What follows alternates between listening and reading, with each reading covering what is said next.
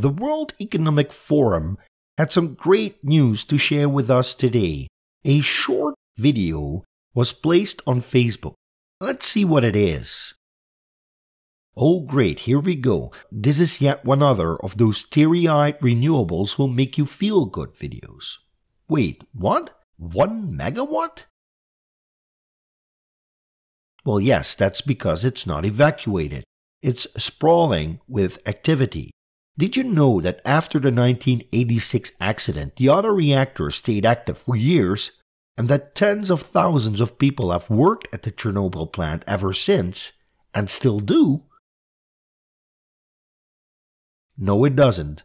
There's nothing easier about it. It will just be a renewable plant like any other. You still need to build the entire plant and connect it to the power lines. I would say that this is one of the biggest construction marvels of our age. It is an arch that has hermetically sealed the damaged reactor building. The arch itself also serves as a deconstruction platform that will be used to remove the old sarcophagus and deconstruct the damaged reactor building. Sure, that's why people run around on this site not wearing any real protection gear to speak of, except of course the usual kit for construction workers. True, however, most of it has now become generally inert, and each year people travel to the exclusion zone to learn what is going on there today. That's probably true.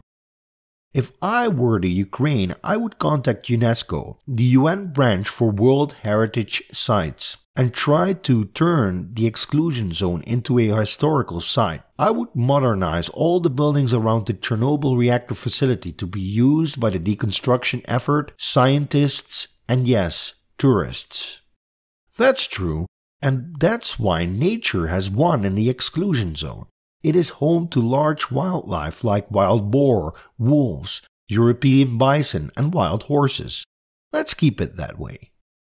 Yes, but it has turned out that the people who stay there have not experienced adverse effects from it. Additionally, as I've already pointed out, it has become a huge wildlife sanctuary, which is a pitiful amount of money in the energy business. If you would increase that amount by 1,000, you wouldn't be able to build more than 250 megawatts of capacity.